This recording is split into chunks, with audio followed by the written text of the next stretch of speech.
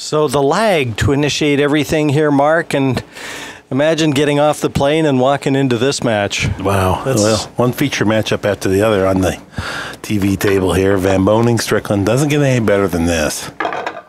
As Scott Smith said, the old guard and the new guard. Shane representing the new guard. This is the 39th annual U.S. Open, but there's 8 of those titles right here on this table. And it'll only ever be Earl Strickland and a handful of players to accumulate 8 U.S. Open titles. Right. The Pearl's got to be one of them. Van Boening might be the only guy that has a chance to come up with 5. Yeah, you might be right.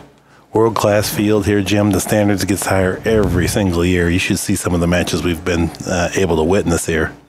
Van Boning's won the leg, set the break. And now putting the 9 on the spot, Mark, has there been much of a difference? Yeah, it's made many games tactical, although remarkably, many players have struggled with the break. But we just had a match here where Shane was 1,000% on the break. He won the match. But there you saw Shane's cue ball hopping quite a bit, so we know he mishit the head ball just a little bit. Well, for me, the road to the title goes right through this guy's backyard. Looking for a unprecedented third U.S. Open title in a row. And you know, you always have a match, don't you? When you look back at any big tournament you've won, you always have that one match that you can look back on and say, boy, that one could have gone either way. And Van Boening had his in the last one, didn't he, against Rob Saez? Yeah, Saez was ahead 10-8, and he actually made the winning 9-ball and scratched on it.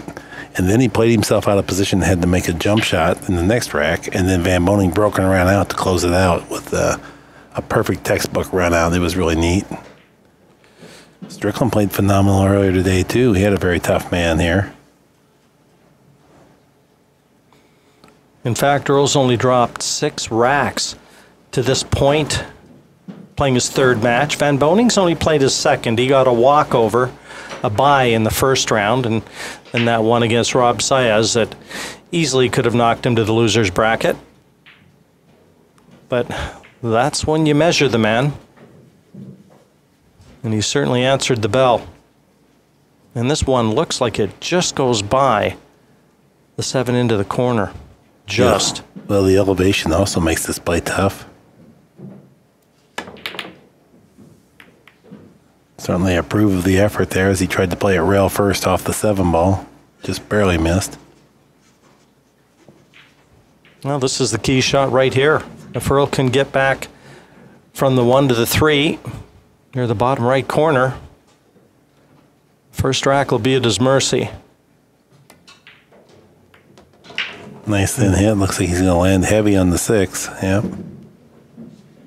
Well, that was never going to be easy. There was a lot of traffic there that Earl had to negotiate.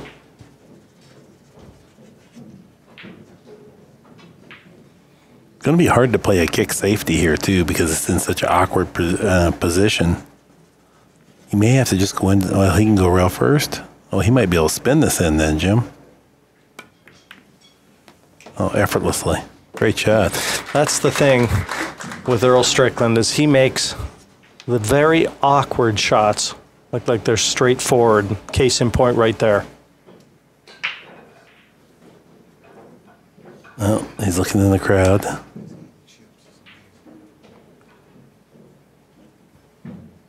You know, there's a 40-second shot clock, but both these guys play so fast that will not be a factor in this match.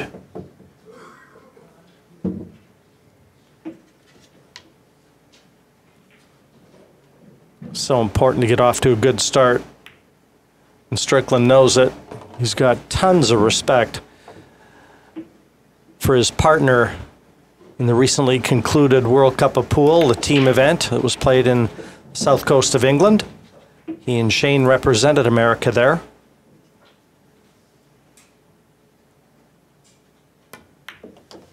Nice 3-cushion position.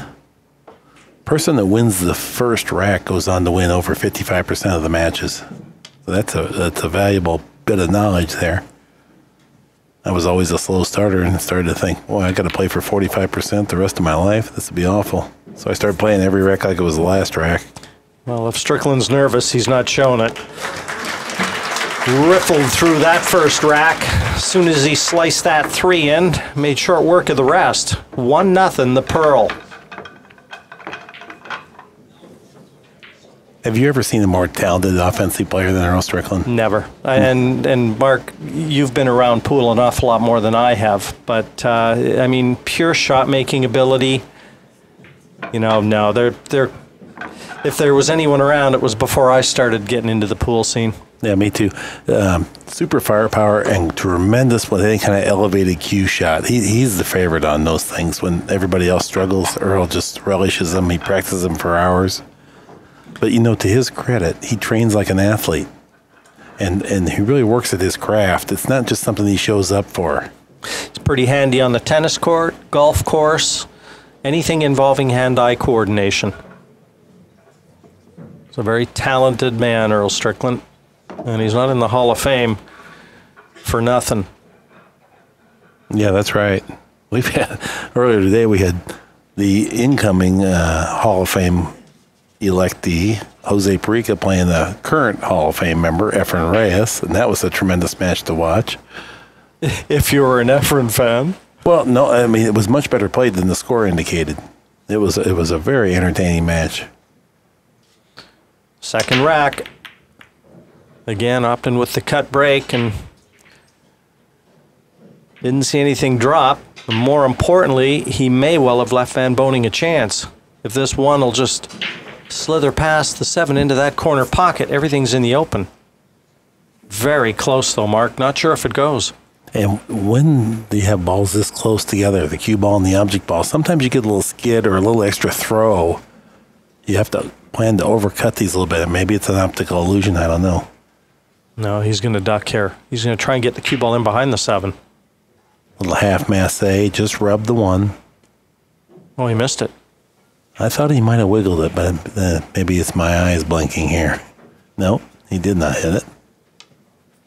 That was about how thin he had to hit it, though, wasn't it? Well, these are the kind of chances Earl has to make full use of, and he knows it. You're going to beat a player the caliber of a Shane Van Boening. Mistakes are going to be at a premium from Van Boening. You have to assume that. And this is a great opportunity for Earl to put Shane under a bit of pressure. Neither one of these players known for beating themselves by making unforced errors.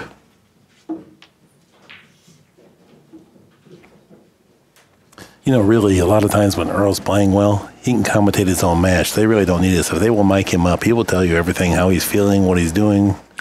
I remember one time I was in the studio, and it was the World Championships in Cardiff. And I think you were there a few times too, Mark. I was sitting talking to Barry Hearn, the owner and the fellow who has put Matchroom Sport on the map, and we were talking about Earl, and we both felt that Earl was the type of player that created an electric atmosphere because he knew he was one of the few players that could compete under that sort of condition. And there's an unforced error that, well, Earl's got to try and guard against that.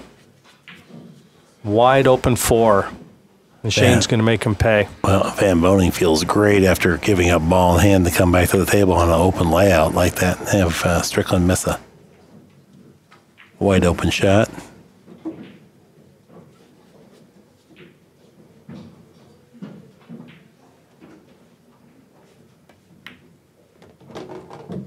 What's happened here, Jim? I just had to, I mean, you saw Shane's face as soon as he hit it. He can still get through to the 6. He's lucky. That had to be a mishit. I don't know what he did. He kind of let up. It looked like he lifted his head prematurely. He may have to kind of half twirl this, or he may have to jump it. If he has to lightly hit it, then, you know, it makes the play a little bit tougher. These guys have super firepower, so. But it shakes your confidence when you get a little out of position deliberately. You know, it's hard enough to play the game anyway. It's not that he couldn't make this. If Strickland left this for him, he'd feel great about it. But when you leave it for yourself, it starts to make you wonder a little bit what's going on here. The play's tougher. Championship conditions here. These diamond tables just play so good. One-piece slates, Simonis cloth. And the players have played up to that standard, too.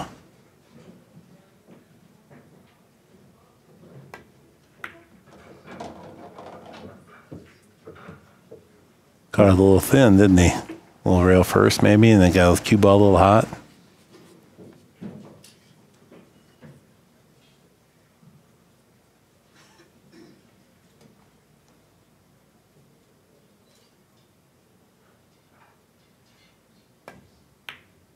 Very smooth, and he didn't try to overdo anything there.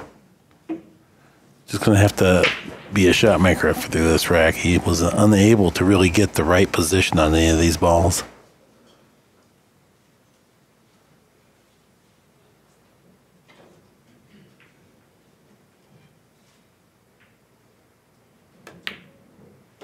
Well, he punishes Strickland for that miss on the 4. And the first 2 racks have been split with these 2 champions. Van Boening will have the break in rack number 3. The race to 11. It'll be heating up. No doubt about that. Van Boening led off with what appeared to be a slight miss hit on the break because the cue ball was kind of bounding around and going down below the spot. Last year, he broke. It was ridiculous how well he broke. And you just got the feeling everyone that played him were just praying for a chance. And it rarely came. I really admire his work ethic, too. Well, and you talk about Strickland being a fitness fanatic. Shane's a pretty healthy guy, too. Well, that ball went in, but it's going to be nothing more than a push here unless he's too close to that 6, I think, mark to be able to try and jump it. He's just looking now at an area where he wants to push to and bring Strickland out of his chair. Or not. He's pushing into a jump.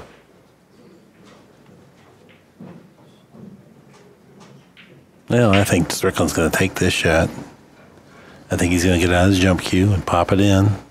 And hope that he hits it full enough that the cue ball doesn't take him out of position on the 2, just accept a long position. Have you seen Earl's cue? It's got to be about 64 inches long, that cue. It is. He's been playing with it for a few years, and he has a tennis wrap around it that makes it just about the size of a Pringles can going around it. How he does it, he's got arm weights, ankle weights. He's an amazing guy. Play with all that stuff. He's kind of pioneered the long cue, though. You see a lot of players using extensions today.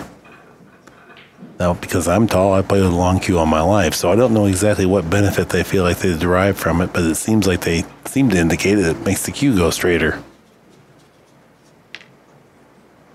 Mark, you're going to have everyone searching for a long cue. Well, that's the idea. Spike up the long cue market. He did try to jump it in. Well, Shane gets to come back to the table. Another golden opportunity. Match is tied right now. Well, that was a bit of a tactical ploy from Van Boening, and he won that little mini chess match. Kind of challenged Strickland with the jump shot, betting he wouldn't get it. Very interesting dynamic because Shane's forced to play that shot if Strickland gives it back, so it frees you up to play the shot. And when you make the decision to play it, then there's always that little hint of doubt. Should I be doing this for sure or not? It makes it just a little harder. That was actually a better shot than it looked. Very nice control of the cue ball, given that he had to use the rake. And with a player of Van Boening's height, not very often you see him bring the rake out. And I wouldn't expect he enjoys that.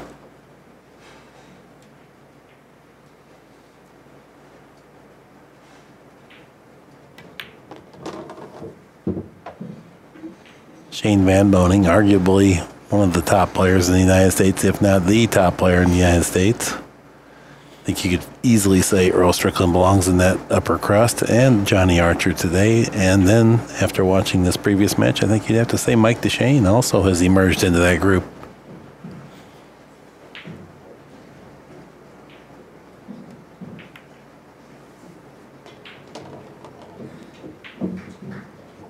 Yeah, that was a very good player that Mike took out in the previous match to this one, Albin Ocean. Runner-up in this year's World 9-Ball Championships to Niels Fine.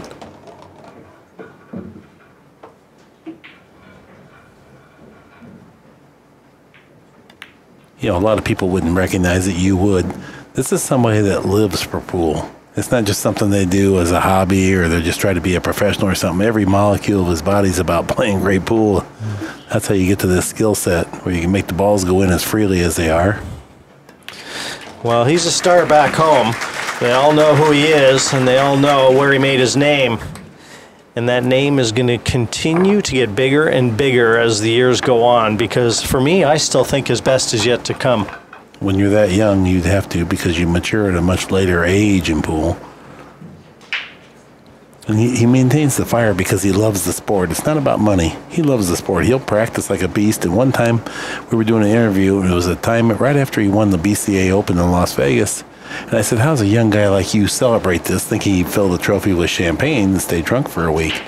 He said, I like to go to the pool room and just hit balls by himself in solitude in his jeans with no pretense of, that's where he's comfortable, that's his office.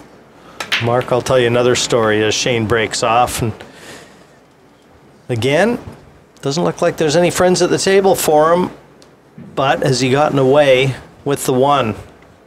You'll have a quick look to see if it goes by the 8. Tough to tell from that camera angle. The first year that Shane won the U.S. Open back in 2007, every time there was an open table, it was played across the parking lot at the conference center back then. Every time there was an open table, he was on it. Every single time. It was just like you knew. He was there playing because he just loved it. He loved to compete. He loved to play. Yeah. He plays to win. He really trains like an athlete, and he gives it his all. I totally respect him. He's definitely a leader of the sport. By example, not by words.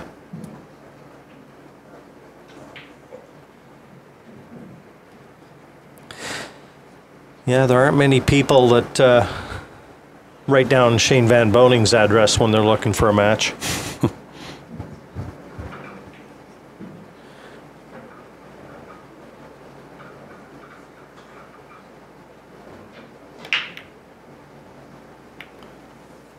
Well, that's a mistake from Van Boning. Tried to avoid the double kiss. That cue ball was coming down behind the other balls. That would have almost surely have snookered Strickland, but as it is now, a chance for Earl to grease that back arm again.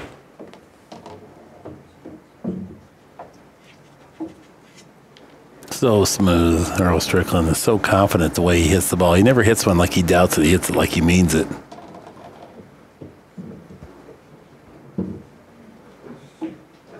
He just slightly overhit that.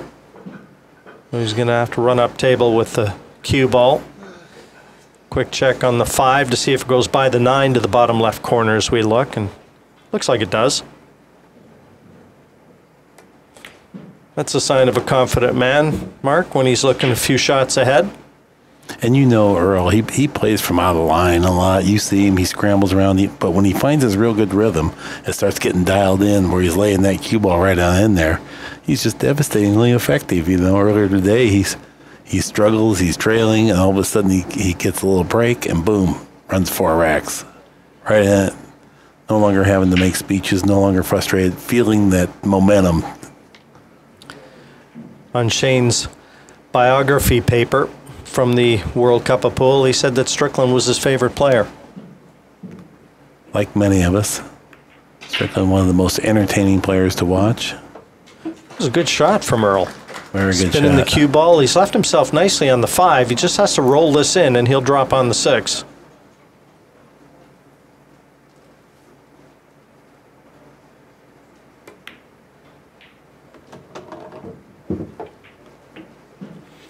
But Earl will intimidate a lot of lesser players, as will Van Boning, the speed with which they knock balls in. And that comfort level, too. They almost look like they're on a practice table. Mm-hmm. Yeah, they give the illusion that they own this table and they're just letting you shoot a few shots once in a while. Just renting time on it. Nice. Got to work the cue ball pretty close. Got a little flat, though, didn't he? Hey, this will be interesting. Yeah, he may have to try and, if he can cheat this pocket a little bit, otherwise he may have to bank this 9. Yeah, Just depends what he likes. But he knows that's a mistake. This should have been straightforward. So you try and cheat this, Mark? Spin the cue ball out? Well, I think Earl may. He's got tremendous cue power. Yep. Look at the spin. Yep. Gonna have to bank. Mercifully, he's got a pretty nice bank. There's no safety here that's worth playing. He has to go for the... Well, it's not really laying good for the bank from this view. It looks like he'd have to go 2 cushions, yeah. Well, the mistake was from the 7 to the 8. Now he's paying the price. Would you put the 9 down in the center of the end rail and just put the cue ball back here? You like it? I don't know. I don't think he can attack from here. I think he's got to play safe. Well, I didn't see that. What a shot. Great shot. What a shot from Earl Strickland there. Hey, you know, I even like the speed that he played that. If he plays it a bit wide, it's going to drop in the middle of the rail, which I think was in the back of his mind too. But what a shot from Earl Strickland there. And what a let-off that would have been if he'd have brought Van Boening back to the table. As it is, he has secured momentum, and Van Boening knows it. Yeah, he made a little something happen there. That was a great recovery. And in baseball, we say that looks like a line drive in the box score tomorrow. You know, they don't know it was a bloop.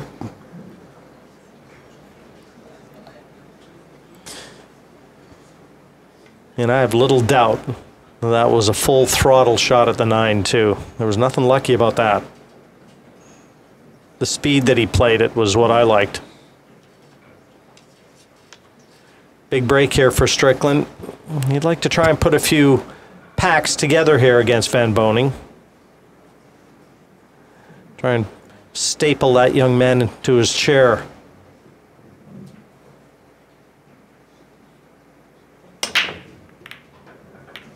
Got an ugly kiss. Yeah. Well, this is just what Shane needed right here. Well, a tale of two cities. As great a shot as we saw in the preceding rack, and that was just a slice of misfortune there. Let's have another look at that bank shot, Mark. This is the best of Earl Strickland right here. Fantastic.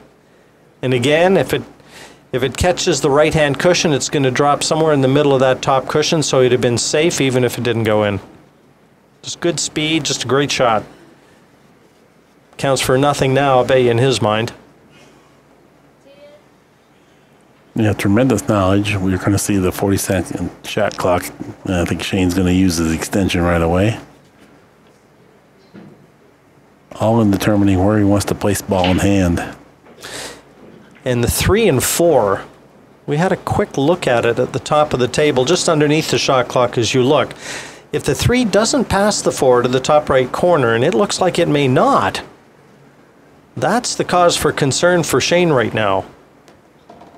Yeah, that would be the only reason he would have to go to his extension on this. And now he's clipped the 7, which whatever he had in mind, probably not viable anymore.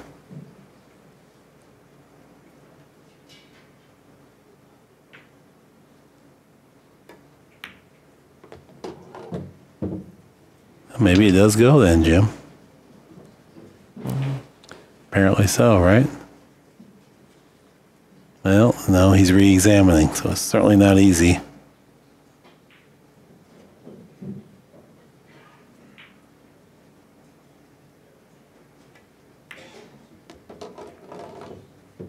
Well, it did go. A little more room than it looked.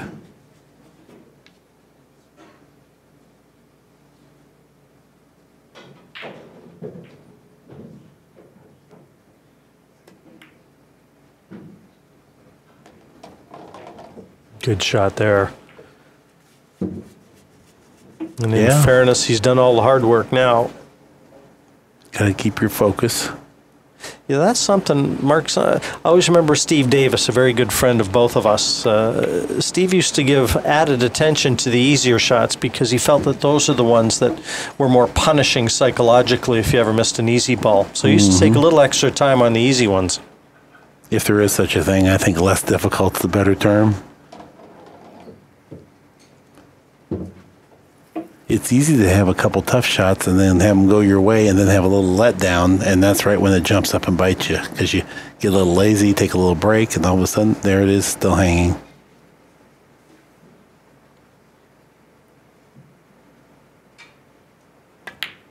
Steve Davis, one of my heroes. Class act all the way. Lots of fun to be around, too. Yeah. I had the misfortune of having to play him a few times. Never ever beat him. Never beat him. Well, Van Boening could surge ahead by a game here. And that he does. 3-2. Shane just gets his nose in front again. But it was a little bit of unluck from Strickland, though, on the break where the cue ball was kicked in. That laid the foundation for Van Boening in that rack. And neither one of them have looked too good at the table breaking yet. We'll see if they can get that straight. One of my main criticisms of the rules is that it makes the players look less skilled because people at home think, well, look at they didn't make anything, 5 innings, I can win games in 5 innings. They don't know that the pockets are super tight, you know, and I think 9 ball's a fast-paced game and should be played that way, and rules that the fans identify with to proliferate the sport. So, but that being said, we're playing these rules. It's the same for both players. We get a lot of tactical games rather than the fast-paced break and run out game.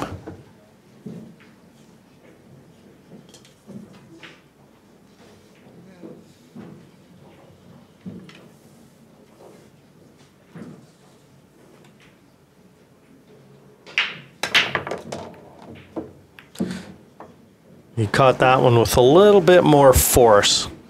And that's the cut break. The cue ball traditionally goes cross-side. We've had quite a number of scratches there. And if you look, you'll notice that the 9 ball kind of filtered down to the corner pocket. It does not win in this tournament if it goes in those 2 lower corner pockets. It does win if it goes down the other 4 pockets. Just respotted. Right, and you continue on. He's going to kick at this, so he's going to try and put Earl in jail here, kick at this, and try and duck behind the 3 and the 8.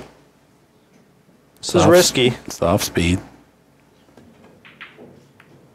Nice shot. Very nice shot. And rewarded with a little applause from a fairly knowledgeable audience here. Who wouldn't want to watch this match? You know, Strickland Van Boening. Well, that's what I was saying. I just flew in. I got in about, well, local time here it's 9:30. I got here about 6:15. You know, time to grab a bite to eat and walk right in. And here's my first match of the 39th U.S. Open. How's your luck? Yeah.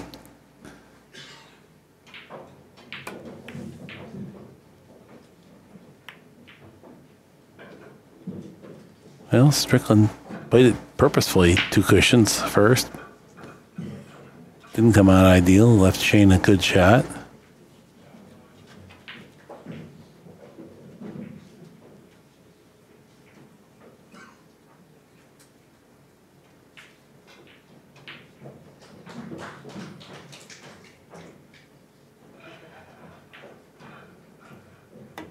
Good solid stroke.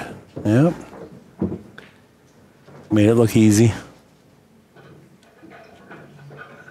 Now the transfer from the 2 to the 3, I don't know. This looks a little treacherous to me. Can you draw it across the table? Come over and play it? No, he's looking to go past the 8. I thought maybe you'd have to go over in the other corner pocket with a 3. Well, we still don't know if it goes, though, Mark. He may have to still play this the way he suggested, try and draw it to the left-hand cushion and spin it back over to the right. Just depends. The way he plays this will tell us that that 3 goes. And it doesn't. And what a great shot from Van Boening. He made that look so easy. A little bit the wrong angle, though. But we can't fault him. He had a great stroke. It just didn't turn out. He cued that one real nice.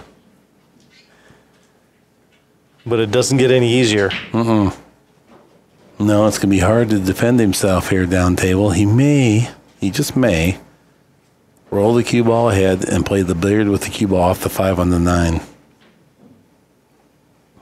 Nope, he's going to try to pound it and bounce it over the 8. Nope. Ooh. Boy, he went to a lot of work to get this. He could have rolled it. Well, this actually plays much harder for the 9 from here, it looks like. Something just slightly less than a half ball hit. Oh, he went heavy. He was playing defense. Great ball speed there. If he goes after the 9, he doesn't get defense. In this fashion, he played for defense.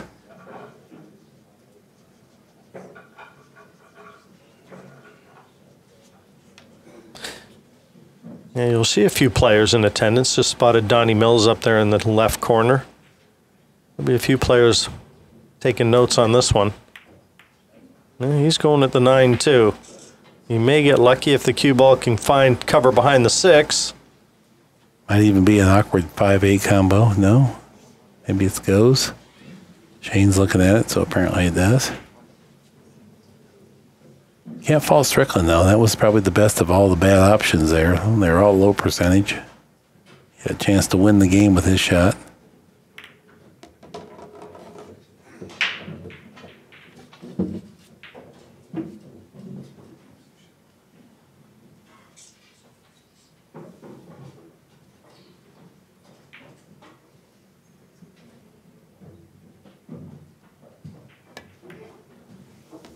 Might overcut that a little bit, Jim. Yeah, and that's the reason he's in no man's land on the 6. They play to such a high level of precision, these top players, that, you know, just that ball going in the right-hand side of the pocket or the left-hand side of the pocket when it's unintended takes them out of position. I call it missing in the pocket. They have to hit a particular side of the pocket. Van Boening was forced to bank cross-side, a distasteful angle, and he just barely missed it. Strickland wasting no time, 2-foot-long bridge. Fired it in confidently. Oh, could you not love watching this guy? Fluid and smooth.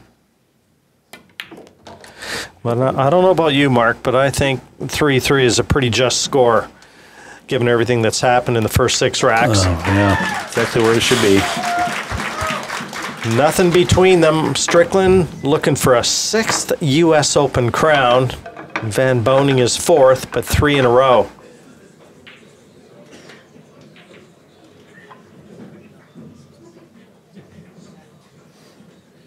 Has anyone else impressed you that you've seen on the main table here this week? Every single person. There's a couple guys I've never heard their names before, but let's see. Has anyone impressed you from the American side? Yeah, Mike DeShane just did.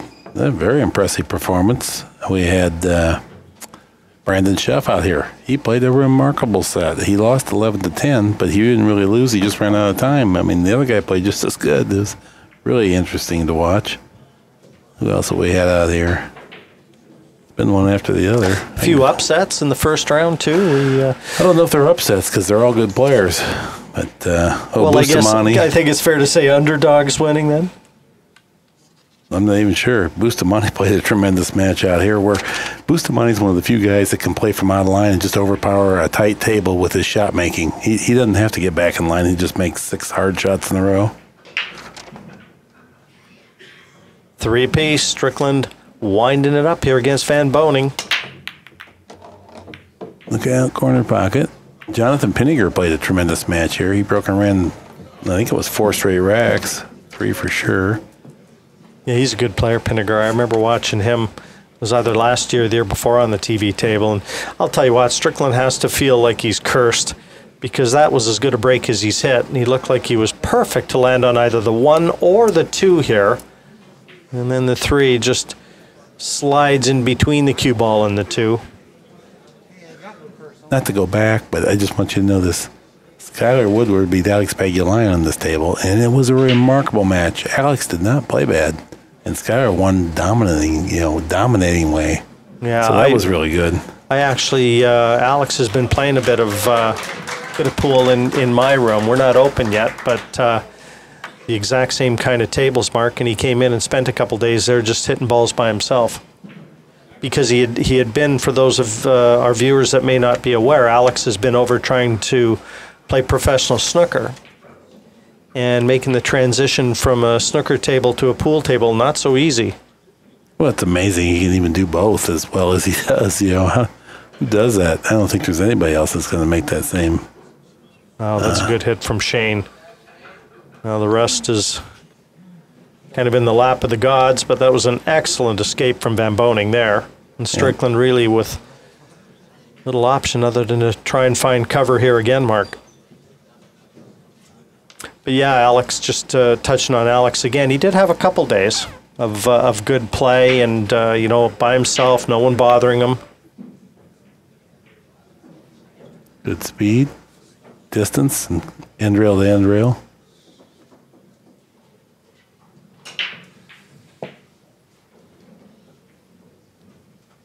I see in the loser's bracket he plays Ralph Souquet. That's kind of his nemesis.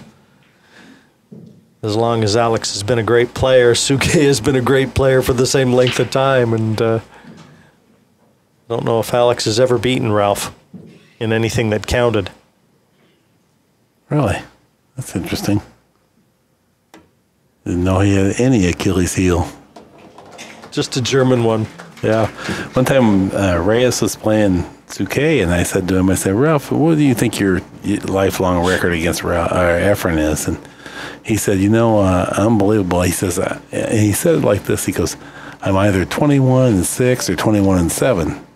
I said, so you mean to tell me he's only beat you 7 times, you beat him 21? He goes, yes, I did. And I said, boy, that's amazing, because I don't think anyone else even has, if they have a winning record, it'd only be barely.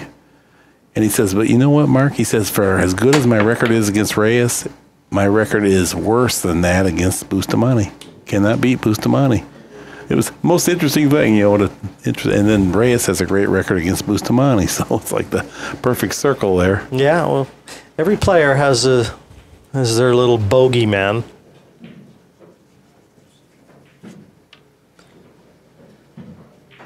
Earl's going to have to duck again. He's not going to want to leave Van Boening anything to jump at, so the last thing he wants to do is stick that 3 over the pocket again, even if he does find cover.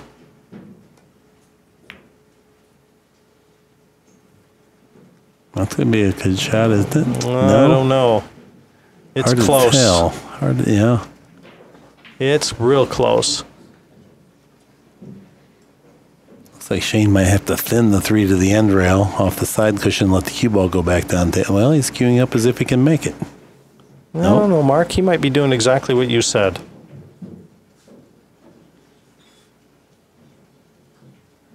No, he is trying to make it, and did.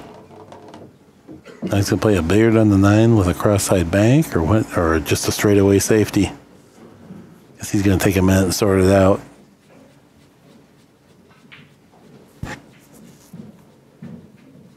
I think he's going to play safe. I don't think he's going to be that aggressive. Nope, I'll be wrong again. Going for both balls. Nope, safety. Not his best effort. It's amazing how just missing that hit by a millimeter or so lets that cue ball trickle out 2 ball widths, which is too much.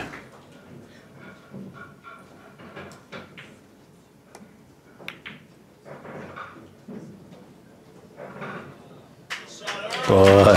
Stupendous shot from Strickland there.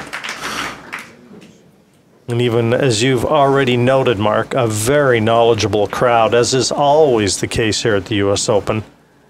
These guys in attendance watching, they do know their pool. Yeah, that really put a hurting on Shane Van Boening for this rack. He's going to have a hard time going one rail to hit it.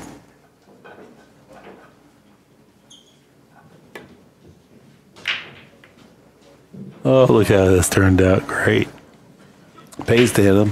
He's rewarded with a great shot. Earl won't appreciate it that much, though. Yeah, but Earl's not really shaking his head, you know. I think he's pretty well prepared for this. Mm-hmm. Yeah, so far he's really been in this good mood. Of course, he come back and won today. If he could behave in that fashion when he lost, he'd be a millionaire. just because of the entertainment value.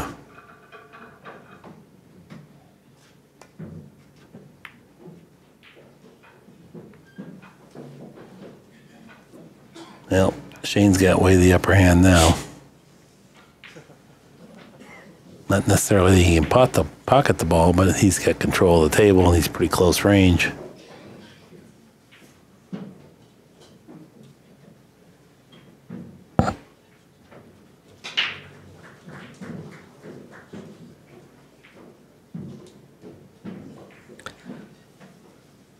There haven't been many racks in this match that have been free-flowing. This is another one of those that looks like it's coming down to a battle of safety play, and Van Boening with a terrific bank. And this 6 looks like it'll go by the 9, so every chance to get that one rack in front again for Shane. I don't know. I guess it goes, but you would think it would be silly if he didn't have it a shot that would go. Oh, yeah. Good call, Jim.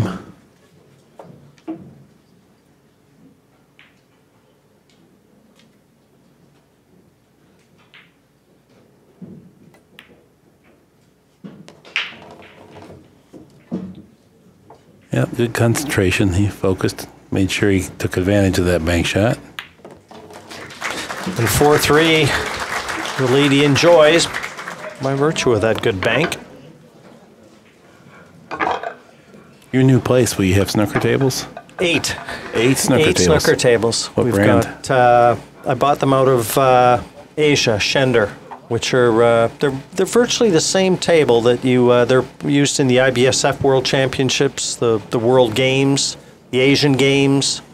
I see. So they're a quality table, a lot like the Star table that are used in the professional game today. Terrific looking table. And then I've got what have I got? 12, 16, 28 of these. 28 diamonds. Well, that's a huge place. Good for you. It's not open yet, Mark. It's not good for me yet. Oh. 9. The Would 9 count, is would very count. close. It's in. So just like that, a 2-rack lead materializes for the South Dakota kid. 5-3 over Earl Strickland.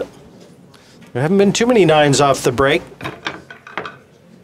And as Mark already said, if it's made into the 2 bottom corner pockets, because the players rack their own, it's respotted. So not too often you see that. Yeah, you'll have to come up and pay me a visit when. No, I'd love to. Yeah, when we get open, I'm really gearing it down to have a lot of tournaments. We've got a lot of businesses in the area, and we're taking so long to open. We've got a chance to build up some relationships with a few of these businesses, Mark. So I want to try and get a little bit of money involved in some of the tournament scene up there. 7 down, and the 1 sitting pretty. Well, this is looking ominous for Strickland now. I must say that seemed to be the best break of the match because the cue ball wasn't bounding around like it was airborne when it hit the 1. He hit him a little square, and you can see he got quite a bit of ball action. You're not always blessed with a good shot like this, but I thought he hit him better. Now, the 4 and 5, that's a little issue down there, but the 3's close by, so maybe he can develop that or play position for it. Yeah, that would be the only stumbling block in this rack, and this is going to be the key shot right here from the 2 to the 3. The angle that he leaves himself on the 3 will dictate how he attacks that 4. Takes a moment here because he's pretty straight on. He's going to have to hit this pretty flush. No, he was able to manipulate the pocket. Just trickling up there. Wouldn't have minded having it go another 6-8 inches. Just a little straight. Now he's going to have to use the inside of the pocket, if that's even available, to create the angle that he needs. These guys from these mid-range shots are pretty good at manipulating the pocket. Didn't have it. Oh, he did. That was as much as he could get. Yeah, you talked about having a little bit more angle. Had he left himself a little further down the table, Mark, he'd have been able to roll through and leave himself a straight 4. This is tricky now, this one. These guys are so good, though. It's tough for me and you, but these guys make them just seem so effortless. Look how pure he hit that ball. How much fun must it be to play pool when that shot's not really that much of a challenge for you? 2 cushion position.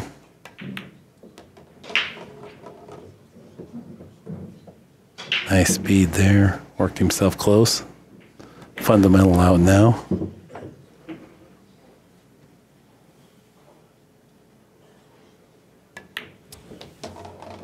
It's going to be 3 racks in a row for Van Boening. And it's going to put the Pearl under a bit of pressure. 6-3 the lead. Yeah, the 9 on the break and then followed up with a break and run out, and that's a devastating turn of events. Yeah, and all by virtue of the bank. Really, when Strickland had snooker Van Boening back in the 7th rack, snookered him, looked like he had control certainly of that rack, and he would have been breaking 4-3 ahead. Well, it's completely turned on him. Yeah, that's well, these matches turn around like that, as we've got to witness, and that's what makes it exciting. That's why they play them. But Earl's got to stay positive. You know, he's got to wait for the chance, and that's as positive as I've seen him look. He's 6-3 down. Well, you know, one thing that helps in this match is that he really respects Shane, because he knows Shane works hard like he does. And some of the other guys, it bothers him when they do this to him that don't seem to work as hard. You're 100% right, and I've actually interviewed Earl, and he has said that exact thing, Mark. I've spoken to him in Asia. He said that to me in the lobby of the hotel when I was interviewing him, just that he respected players that were more athletic and treated pool like a sport and looked after themselves. Another good shot. Maybe not. I don't know. Good idea for sure. I don't know if it was a good shot after all.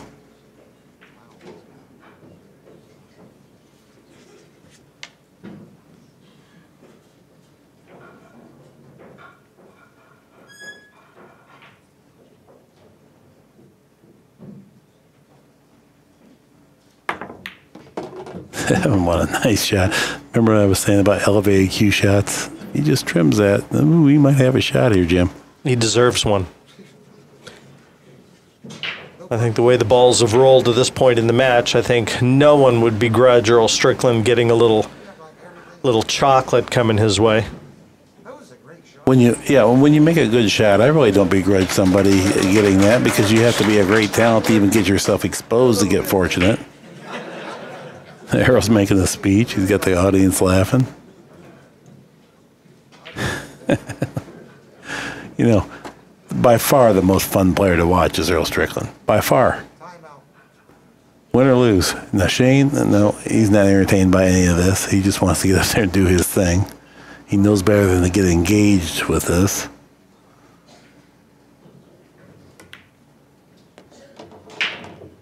No, he didn't quite hit this one hard enough.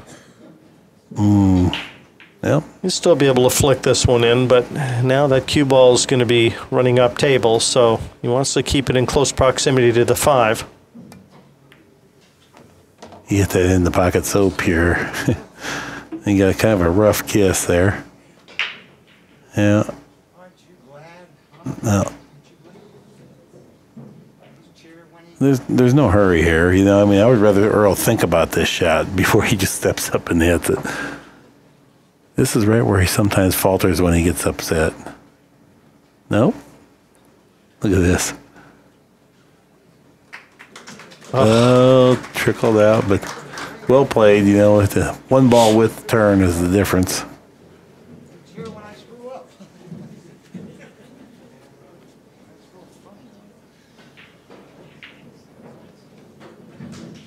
This would be a big ball for Shane Van Boening to get.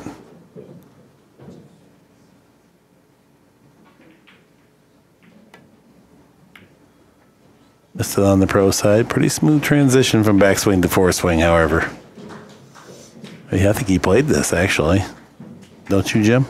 Yeah, he did, because he wouldn't have left the cue ball there for the 6. Right. Oh, that was well played. Now, this is a tough ball to hit, too. Yeah, that 9 kind of takes the easy 1 cushion or 2 cushion escape out, so... Yeah, Earl's not getting many rolls, though. No. But we know that's how these matches go, and you can't help it. So getting frustrated and one-stroking everything is not the answer. But Shane's playing pretty good, and when there have been a few mistakes from Strickland, Van Boening has punished him, and that's all you can do. You can only control what's happening while you're at the table, not while your opponent is, so there won't be any sympathy cards exchanged. No, one guy was telling me about on the Pro Golf Tour how this one guy came into the clubhouse and he was bemoaning the fact that he took a snowman, an 8 on the hole. He kept saying it and saying it, and finally the guy said, look, nobody in here cares, and there's a couple guys in here wish you got a 10. You know? And that's kind of the way it is here. You get a couple bad rolls, Shane's not going to be feeling sorry for you. Well, the lead increases 7-3 to Van Boening. And you know, Mark, there's another saying that I've heard on a golf course before. I think the same applies to pool. Doesn't matter how you hit the shot, you're always making somebody happy. Yeah, you or the other person, right?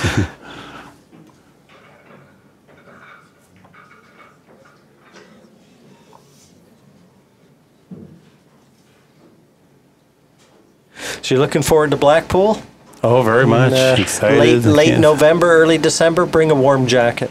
Yeah, I've never been there, but I saw pictures of the venue, and that's super exciting. Yeah, it will be exciting. It's right on the coast, the Queen's Prom, right along the water. We we qualified for the professional snooker tour when I was still playing. All of our qualifiers were played in Blackpool, so I'll be able to show you around. I know all the good spots. Okay, my wife is coming with me. The restaurant. Well, I meant to eat, Mark. You know, like restaurants and shopping, things like that. Alluding to anything else.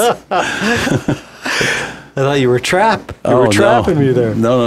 I know of your nefarious activities. No, I generally just don't like partake. you, Mark. A warm milk guy. Yeah, it's me too. I'm a teetotaler. All right. No, we are looking forward to it in a major way. You'll have a great time, I promise you. We're a little concerned about the crowd, but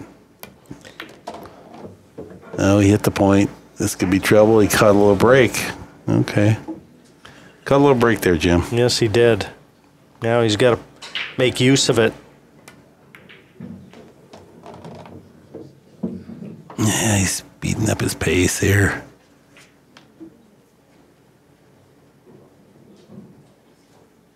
Think about Earl though, is he's such a force. I mean, he can knock 3-4 racks in so fast, get himself back into this match.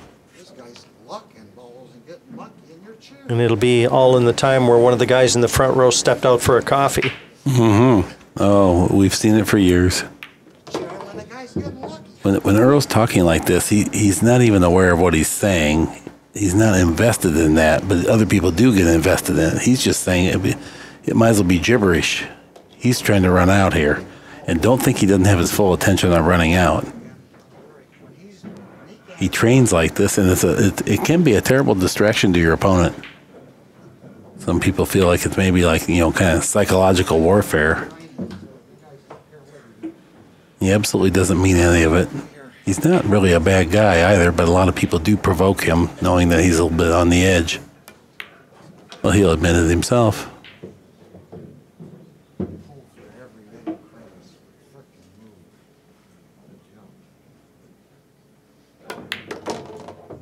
In between, Earl. To make a thin hit. I always want to put myself here. I always think, okay, please don't skid. And he didn't waste any time. Collected that game. 7-4. Now he's just in need of a couple good breaks. But I think you're right. I think you've got a pretty good handle on Earl. As much so as anybody does, Mark, that I've heard. Because I think if you asked him after the game, does he know what he was saying? He probably really wouldn't remember a lot of it. He'd generalize. Yeah. But I think that he is totally there. You see the Accu-Stats, too. And there's not a lot in it, really. Van Boening, 855, and Earl just a little over 800. But I think his total attention is given to the balls on the table, even though he's chatting away as he walks around. And I think that's one of the reasons that he draws the crowds. People just like to hear him talk. Oh, yeah. Well, I mean, the fast-paced play and all the balls hopping. He plays pool like a guy with his hair on fire. I mean, there's no way to not love watching Earl Strickland. All kids are drawn to Earl Strickland.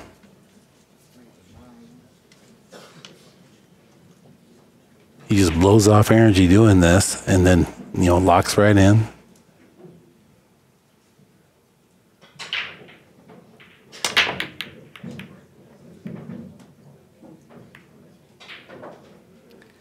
And no friends at the table.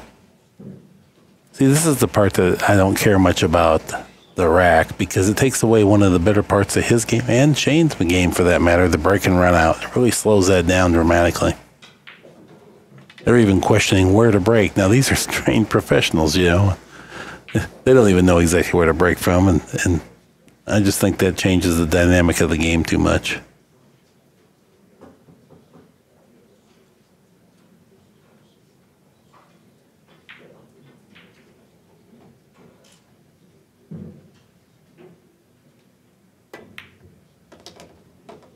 That's a nice shot. That's a very nice shot. Yeah, it's probably as good as he could have dropped on this, too. Just wants to leave himself a little angle on that 3, and just got to be a little careful here. This is far from straightforward. Almost seems like you got to get straight on the rail over there with the 3 almost, and I don't know what else he can do. He's got that little angle going towards the side pocket. You just kill it there? Guess we're going to learn something here. No, he went forward, played it off the 5. Oh, come on. A round of applause for that shot. That was by design. Instead of trying to be cute, like I was suggesting, he played a shot that you can really win with or hurt your opponent with. He's having a look to see if he can spin this off 3 cushions and leave it on the left-hand side. I don't know if that will avail the 4, though. Mark, he may have to play this with a bit of speed. If he gets out from here, by design, this should be worth 2 games in terms of the difficulty. Hello, side pocket. Oh, Earl will not like that part of it. That will prompt at least one more speech. Now, I like the way Shane's taking a moment to kind of collect himself. You know, he's been a little fortunate, but it's not good luck unless you capitalize. Oh, he brushed everything there, Jim. It's like our good friend, and we want to throw a shout out to Danny DiLiberto as well. Absolutely. Hope he's doing real well. And I tried calling him this afternoon from the airport in New York on my way down here, and just to see how he was doing. I saw from Diana Hoppy that he was out of the hospital. So we really do want to send our thoughts to Danny. We hope he's doing well. And that's a very good sign that he's not in the hospital anymore, even though that's not a very good sign from Van Boening. And that's really about 4 rough shots in a row. That was the first one that he missed, but I'm just saying that now I hope for Earl's Q's sake that he has a shot here. But I was about to say that's what Danny always used to say, Mark. He says, yeah, he hasn't got lucky yet. Mm-hmm. How come you're not cheering?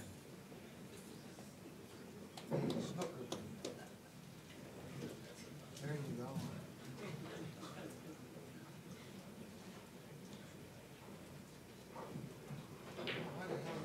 Well, I think we may be seeing the extension used here. His shot clock. No, he's going right into the shot. Boy, come on. Great shot. Earl the Pearl.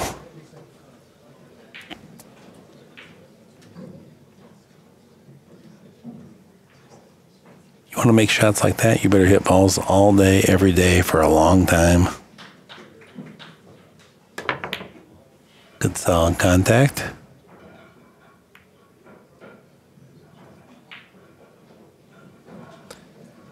Well, it could have been worse for Van Boening. He's left Earl a chance here, but he's got to be careful where this cue ball goes. Even in knocking this 5 in, not going to be that easy getting the cue ball up for the 6. No. He's got to be careful. Even the contact from the 5 to the 7 may take that cue ball near the corner. Pro top spin and speed here, not English. Oh, what a shot. Again, that was a difficult shot made to look easy. Just so much talent.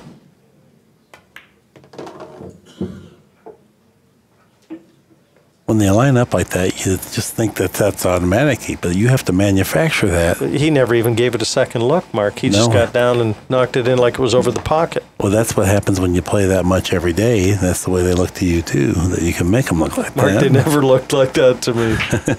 Yeah. No. Well, you haven't hit as many balls as Earl Strickland has. Yeah, I think you're right about that. 7-5.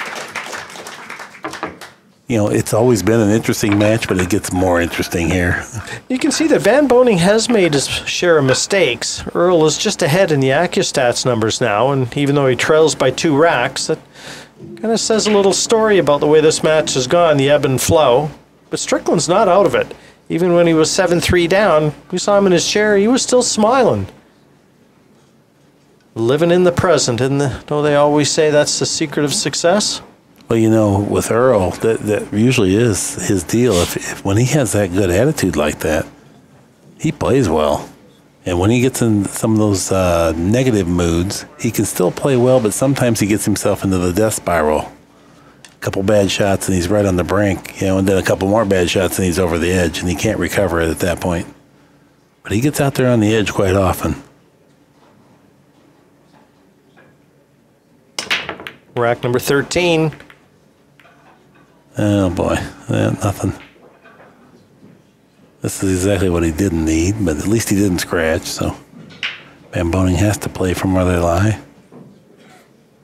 Yeah, but he's not getting the opportunity to string any racks together. Right, he's just not getting the offensive opportunities that Shane's had.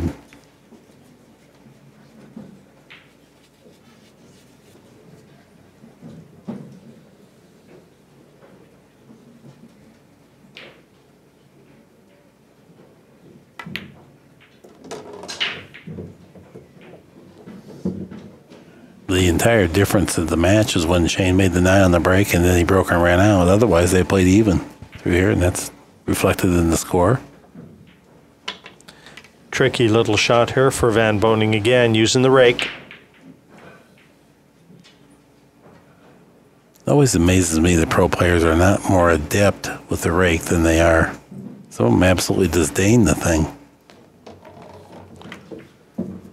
Well, kind of a good news, bad news story there. It was nice to keep the cue ball in the middle, just flicking the 4, but now the 4, unless it'll go into that side pocket off the 8, and Van Boning's going to have a little look at it and see even the billiard from the 4 to the 8, possibly.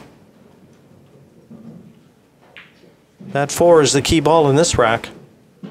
There you see the situation. Looks like this is what he's intending to play is the 4-8 billiard.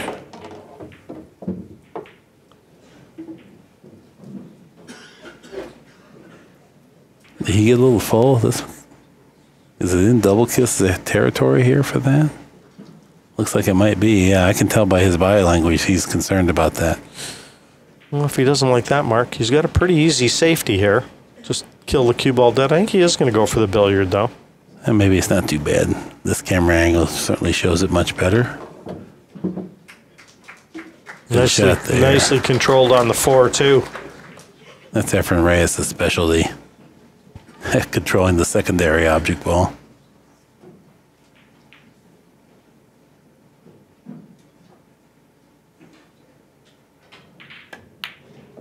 Before I met Efren Reyes, I thought I just had to leave it up to the pool gods if you got one. I didn't know that you could do that. That was interesting. He's changed a few people's perspectives on the game. In his name, a lot of those bio sheets that I read when I'm doing the commentary of a lot of these high-profile events, his name is on people's favorite player list more than any others. He's a member of my Mount Rushmore, my personal Mount Rushmore pool. That's a good one.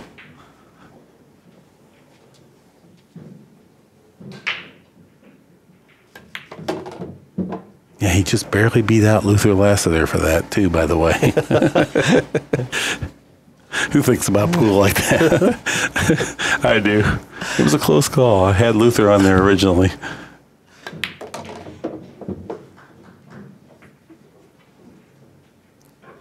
You know, I got to play in this U.S. Open back in the days of Luther Lassiter. What a cool thing that was. Wow. What a great story. Yeah, some really neat stories from that. If you ever go to my website, playgreatpool.com, you can read all about it. I love stories. You will love these. You will love these. Van Boening loves a few more nines. I'd like to see a couple more go in. 8-5. Well, 3 more to be exact. Yeah, I sit here and Danny is weaving some of his tales, Mark, and I'm just like a little kid. Stories like that, I can't get enough of them. I'm sure you've heard of him, but this is always one of the most amazing ones. Is his? Here we got some break stats popping up, and you can see Strickland 200 on his break stats. That means 1 out of 5. That's not Earl Strickland pool. Yeah, and that is the difference in the match. 8-5, because from an Accu-Stats perspective, they're probably pretty close. So really, it's just a difference in the success rate from the break. And there you can see it is very close, their Accu-Stats average now. So the biggest differential has just been between the breaks. To finish my story here in between racks, Danny went to spring training as a baseball player. Mickey Mantle and Roger Maris and Danny. And they're out at night. And he bets them that he can throw a golf ball across this canal. And the other two say that he can't. Nor can they. So Danny bets them and wins, and then has to strong arm to get them to pay him. I mean, what a cool story that Mickey Mantle and Roger Maris now. Yeah, and then, naturally Angelo Dundee spoke at his Hall of Fame induction. Yeah. What a phenomenal talent. He was a terrific bowler, Danny, too. Right. Bowled a 300. So I think the same day that what did he run, 150 balls? He bowled 300 and ran 150 incredible. balls the same day. Something incredible. He's without a doubt one of my favorite people, Danny. Oh, boy. Poor Earl. This will be terribly upsetting now. When you say that, did you ever get to watch him compete as a player? No. Okay. Well, no, I lie. I remember sitting having a coffee with him at his place, and we were looking at some old videos. So I saw him in video. And when I saw his poke stroke, you know who it reminded me of? The great Joe Davis. The great Joe Davis. Oh, okay. One of the all-time greats in snooker. Danny's action was just like Joe Davis's. Huh. That is interesting. I didn't know that. I will tell you something about Danny's skills in pool.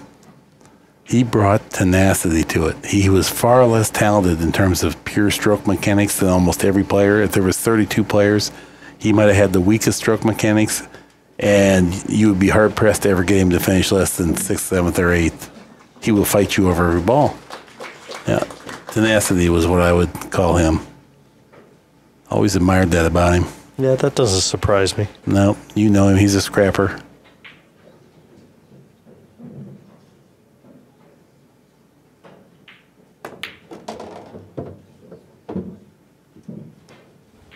Well, speaking of scrappers,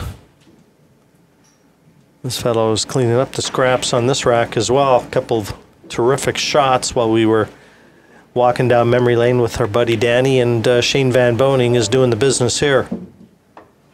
Yeah, this would be his second break and run out for the match so far. Most inopportune time for Earl Strickland. Mark, when I see players like Van Boening, who are very much rhythm players, and you're around this a lot, and Strickland is exactly that too. You see them when they get into that gear, they really don't ever give these balls a second look. It's just one quick look, and that, even count the strokes. Everything will be consistent. It's when players, when they say they're in the zone, that's exactly what it is. They get in that zone, and everything is on autopilot. And Van Boening is 9-5 clear of Strickland now. And Earl's got to get to the table to have a chance in this one. There you can see how the racks have gone. That string of 4 in the middle there, that was really what put Strickland under pressure. That one break, 9-ball off the break in one of those racks.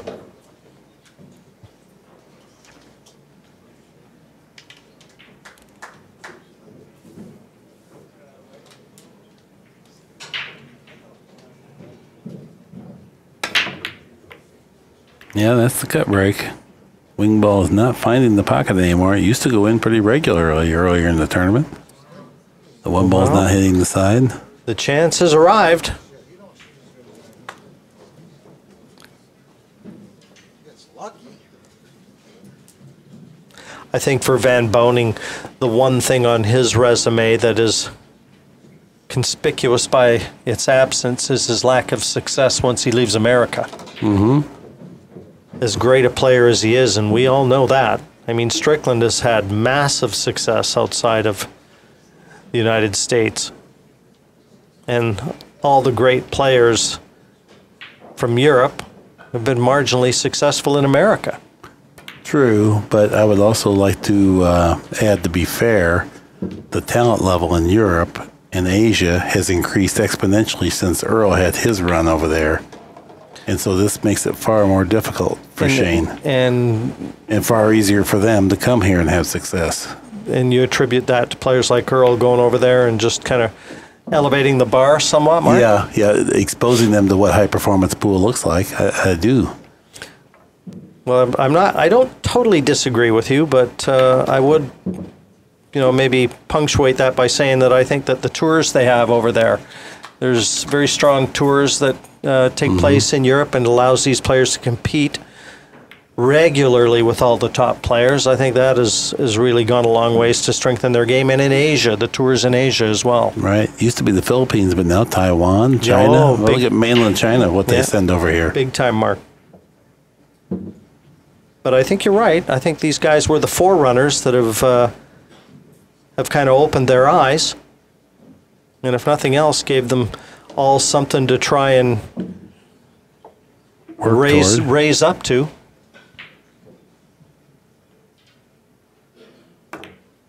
Terrific run out and much needed from Strickland there.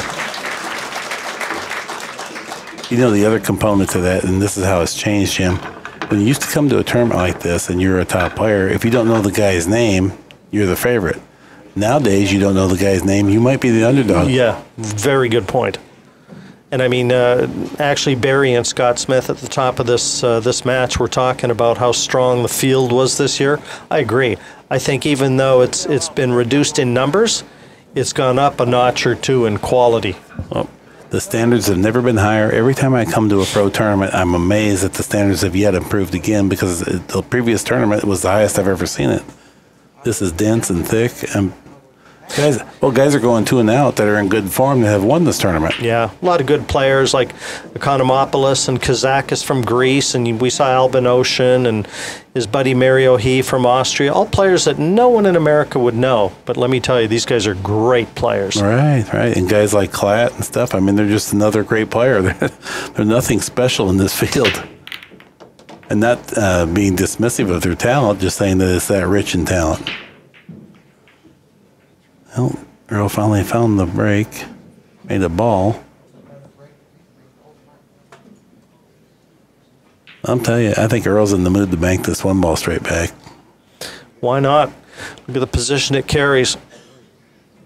The other choice you can do is you can go for a bank in the side pocket too, just because it's primarily a safety if you don't hit the point.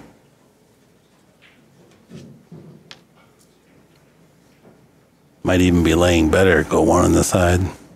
Hit it with the speed that it ends up on the end rail. I don't think he's really thinking that way. Timeout.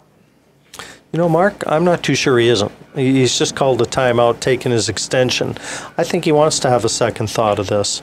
And that tells me that he wants to weigh up a few more options, maybe even, like you're saying, like a shot to nothing.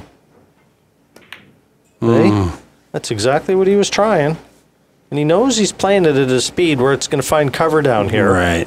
Yeah, you can win with that shot if it finds the pocket, and you can also leave Shane very difficult.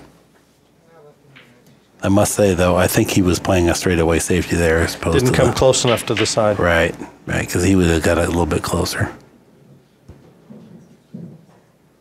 Shane's going to try to back cut this, slight elevation. Oh, no, this is tough. Yeah, he hit it really good. Really good. Earl would not be pleased about this outcome because he knows there was a little bit of good fortune with it. You got away with it. You missed. You hit it bad. He knows he hit it bad. Well, I think Earl's thinking he hit it a little thicker than he intended. I don't think he hit it that bad, really, because the one was always going into the safe area over there. Earl's saying he brushed the 9 on the way back. Pretty good reply from Strickland, though, all things considered. Oh, yeah. Earl's perfectly capable of giving a speech and a sermon and accusation and then hitting the best shot you've ever seen. He is a funny guy.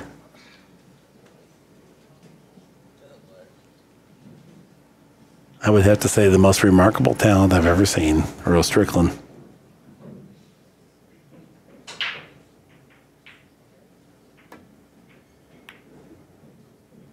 Look at that shot. Oh boy.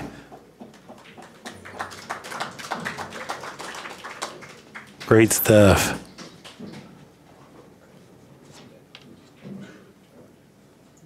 This is what I mean when I say that you guys play this game to an art form. Oh, look at this reply. Good Lord. Oh boy. This is killer pool right here.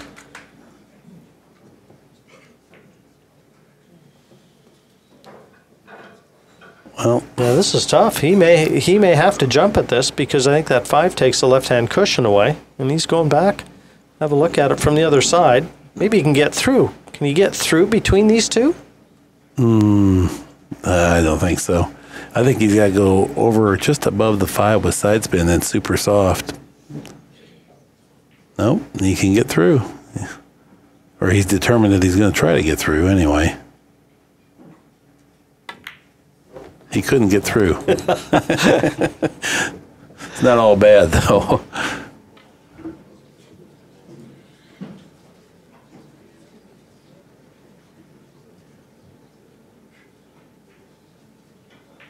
You know, he didn't even come close to getting through. He had a good bit of that first ball, so I don't know what exactly he was seeing there. He's not going to be seeing much daylight on his next shot either. No. But Earl's got to try and keep this ball in the middle of the table. Going to have to hit this with a little bit of speed and get it off that cushion. They're always tougher to hit when they're in the middle of the table. And tougher to get them safe.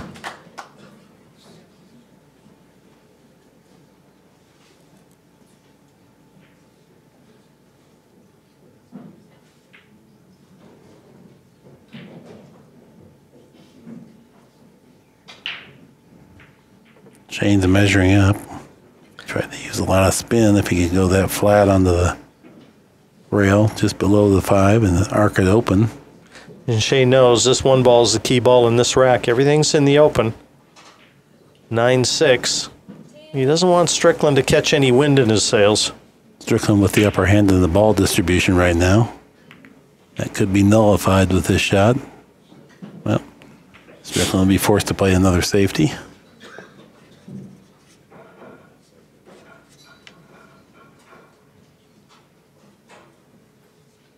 Is he banking it cross corner? No. Oh, okay. That's a pretty nice shot.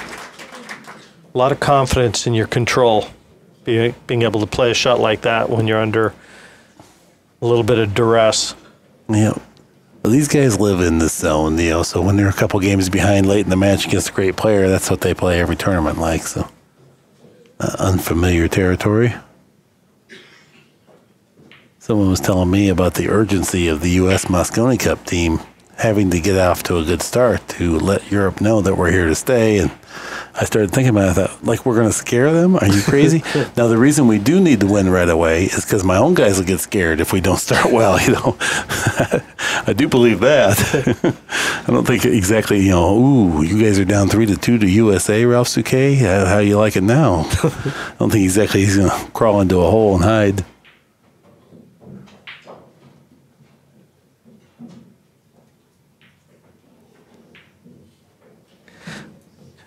Nowhere to go but up, Mark. as far as the Mosconi Cup goes for Team USA, and that's just the way you've got to approach it. Nice hit there. Yeah, we're not going to spend a lot of time talking about it because it just sounds like it's self-serving, and that's not the point. Let's see what happens. Well, there's a chance. He's got to just cheat the pocket a little bit here and spin the cue ball, get it up table for the 2.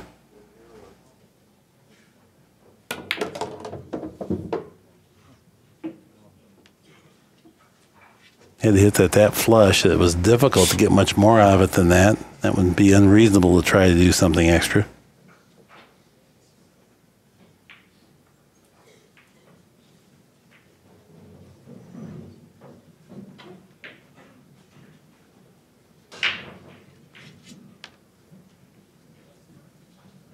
Look at the length of this bridge.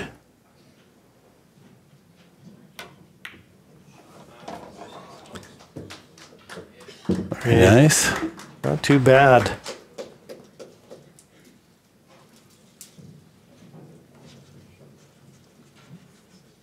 Kind of an interesting dilemma here. You'd like to bump that 7 from the rail, but you also don't want to hit it heavy and have it get in the way. Probably soft speed. Nope. Didn't even bother with that. Now he's falling a little flat here. He's going to have to manufacture an angle here. He's going to have to hit this at a bit of speed. Small pocket at high velocity here. You better play a lot of pool every day. Okay, applause, folks. Tremendous shot. Oh, tremendous brilliant. shot. Brilliant shot. It settled into the cushion. Boy, the balls just are not cooperating. He's hitting some good balls here and having to work so extra hard. That one actually caught the point. Did you see him stand up right away? Yep. Just feathered the point going down. I think the pool gods even felt bad taking that from him, so they let it go on in. Knowing how many good balls he's hit here. Floats into position. Well, this match has got a heart rate again. 9-7, and the Pearl will be breaking in the next. Every time it looks like Shane Van Boning's going to run away and hide, something happens and brings Strickland back in. Yeah, Earl's that good. He doesn't need but a crack of light. And he can actually sometimes produce his own offense. You don't really have to help him or give him a shot.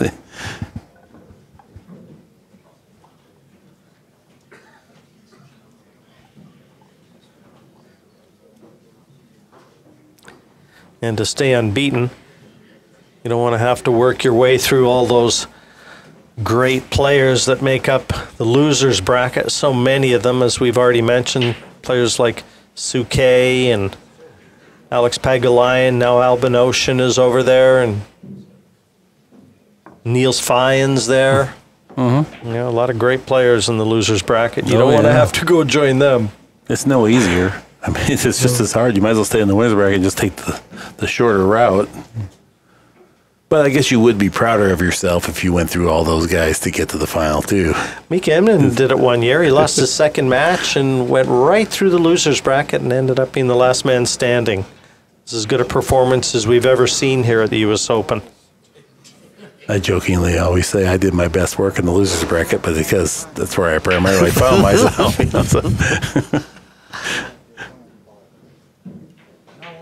Baseball players mark their own score. Yep. Earl sometimes rubs people the wrong way. He oftentimes makes a good point. I want to see baseball players mark their own score. I don't know exactly what that has to do with it, but it is a distraction that you have to concentrate for that, too. He just hasn't had any fortune on the break. That's not Earl Strickland pool either, is it, Jim? No, not at all. And I mean, he's moved everything on the table, you can see, and nothing even threatened a pocket there. What's your opinion about the break rules? Do you like this? You know what? I don't know why they've decided to bring the 9-ball up. I don't know exactly what the main reason was. They didn't want guys to run a bunch of racks with the wing ball going in perpetually. To me, you know, I mean, same for both players. And plus, it's the way it's always been. You know, I mean, why are we tinkering now? It's almost like they had to lengthen the golf courses to try and slow Tiger Woods down. Maybe the same philosophy the players are are playing at such a level, they're trying to slow it down a little bit and Right. bring a little bit more play. But like you said, Mark, well, that's the way the game's always been. Well, I mean, it's not that I'm opposed to change, but there should be a purpose to the change. And, you know, does it increase the fans' response? I don't know. I'll tell you this. In baseball, what do? They bring the fences in to create more offense, not less offense. And then they raise the mound to create a little bit more lowered the mound. Oh, I thought they raised the mound. Well, that gives the pitcher a bigger advantage. Correct. No. Yeah, they did they not raise the mound? No, they lowered it from 15 to 10. Geez, Mark, I thought they raised it, but I wouldn't bet. Okay. Oh, he fluked it. Oh, how about that? Yes. He deserves it. He deserved it. Yeah. Yeah, they bring the fences in and lower the mound and not give the pitcher the... I'm gonna bow to you. I honestly thought they had raised the mound, but I wouldn't bet my life on it for sure. And I know you're a very astute baseball fan, so you'd be the last guy that I'd be arguing with on anything baseball related. And I'm normally not that versatile in my knowledge base of any topic, but that's one. That's one. I'm very confident of. Well, I know that. And if you've ever seen Mark's business card, you'd know too. I love the St. Louis Cardinals. That's the way it is. But now Strickland, to get back to the matter at hand here, he's got that 6-7 down there. What kind of angle does he have here? He must like it. Yeah, I think the 6 will go. Okay. He's out far enough where the 6 is. He's got plenty of space. And believe it or not, well, it didn't go. That was a pre-planned safety. Well, the way that he played it so quick, he obviously had that in mind. About 3 shots ago. And he's got the upper hand in this rack now. This is an interesting deal because, you know, Shane's, you know, suffering this, but you really have to play a shot. You really have to play to make the 6th ball here. This is strangely similar to a few racks ago when it looked like Strickland was coming back too and he had Shane in trouble. Shane kicked, got safe. And the exchange went his way. Let's see if the same holds true here. Oh boy. Look at this.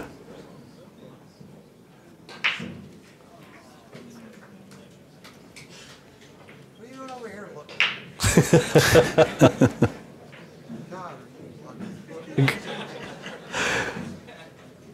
Now that's just the competitive Earl Strickland there. I mean, he can't control what Van Boening does, and he'd be the first to tell you he's just sick, he doesn't have a shot. But like I said, this is exactly what happened when it looked like Strickland was coming back at him, you know, midway through this match.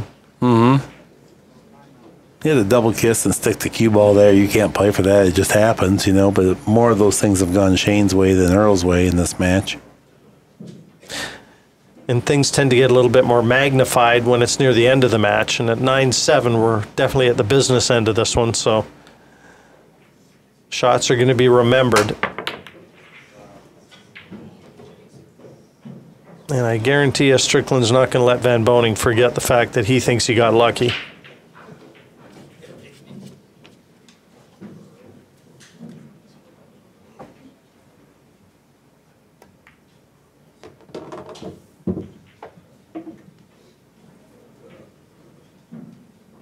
Terrific.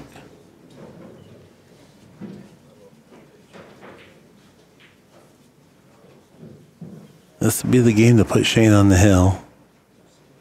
It would take something terribly unforeseen to happen for him to not get there.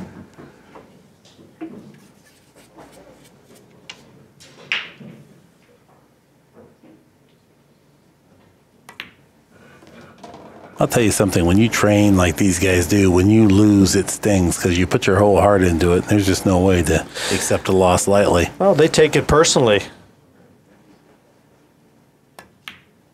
I mean, losing is a bitter pill. And neither one of these guys, they're champions. They're champions for a reason. Losing's not an option. And 10-7, Van Boning's on the hill, and he'll be breaking for the last time. But still, Strickland just in front with the Accu-Stats numbers. If not for a little roll here or there, this match could be 10-7 in Earl's favor. Oh, easily. Yeah. Yeah, it's that close of a call. To the average person, they think 10-7's a big lead or something. Not at this level. It's one or two differences in the shots.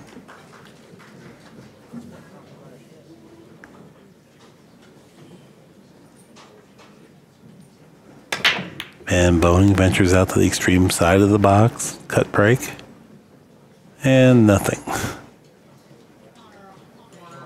Well, you hear the fans. They want to see a bit more pool. Trying to push Earl on a little bit.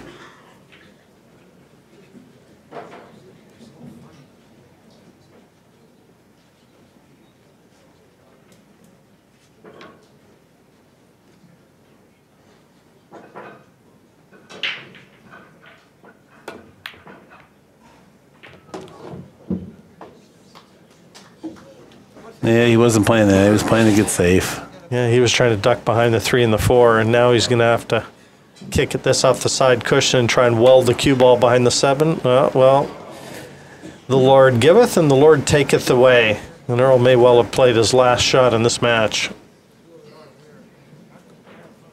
Kind of a hasty. Well, we can't. He plays fast anyway, but it does seem a bit amateurish scratching off that side of the ball. I mean, you got to hit it thick enough with draw that it would require a gross mishit to scratch there, just so you know.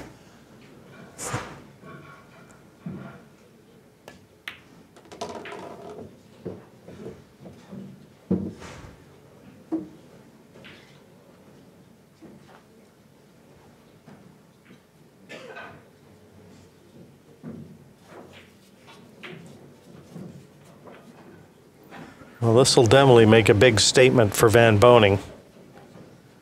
Because everybody always pays attention to where Earl Strickland's name is in the draw sheet. He didn't do real well on this. He's going to have to leave the cue ball along the rail, and it's not going to be that easy. Yeah, he's measuring it up. If he stops there, can he cut it back in the side? He might have to trickle the head about 1 ball width. There it is. Okay.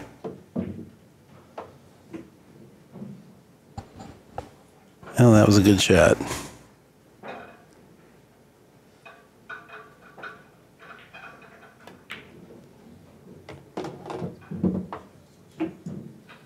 Very smooth, great speed. He does know how to get to the finish line, doesn't he? Yeah. Yeah. Well, he knows this match is nowhere near over if he lets this rack escape. He could easily not get another good turn. Doesn't mean that Earl would run all the racks, but he could be kicking every time he comes to the table, and I have to hope it works out.